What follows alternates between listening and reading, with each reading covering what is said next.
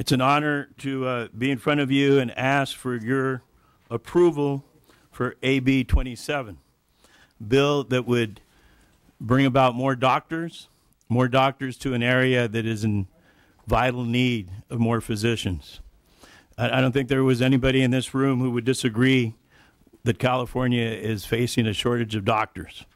And in no region in California is that shortage of doctors more serious than in the Inland Empire, in Riverside County.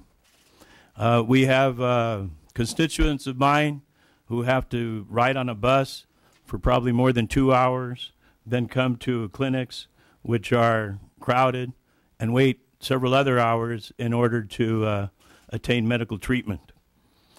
And now with the Affordable Care Act, we will see the demand for doctors rising even more. I'm the founding dean of the UCR School of Medicine, and I appreciate the opportunity of addressing the entire committee about the urgency for the creation of our medical school, which received preliminary accreditation 5 months ago and is the first public medical school in California in 48 years.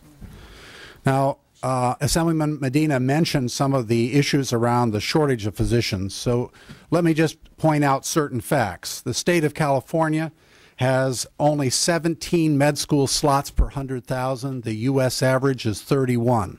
So our state has only about half the med schools that the average would have. We are fourth from the bottom in the number of med school slots per capita among states that have a medical school. The biggest problem in California is not only a shortage of physicians, but a maldistribution of physicians and a maldistribution of the specialties of physicians. Remember that primary care doctors are particularly important because primary care doctors are the only doctors you can add to your community that decrease your costs and increase your quality. And the primary care doctors are particularly important at this juncture in our history because they're the front line necessary for the implementation of the Affordable Care Act, which is coming in 2014. Now, it is important to recognize that shortage exists in inland Southern California. We currently have a 3,000 physician shortage in inland Southern California. They may not have a meaning to you, but the entire state of Indiana has a 2,000 physician shortage, but Indiana is just getting older. Inland Southern California is getting older. It's the fastest growing area of the state. It's the third fastest growing area of our country. And unfortunately, 40% of the doctors in our area look like me. They're 55 years of age or older and will not be practicing in 10 years. Add on top of that, that Inland Southern California will have 500,000 newly insured lives in 2014.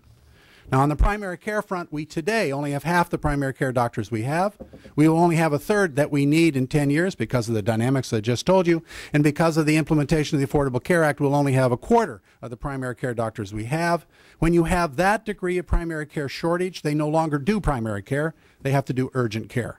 And much of the value of the implementation of the Affordable Care Act is therefore lost. So it is critical from a manpower standpoint, both in the short term and the long term, to have this medical school not only succeed, but survive long term.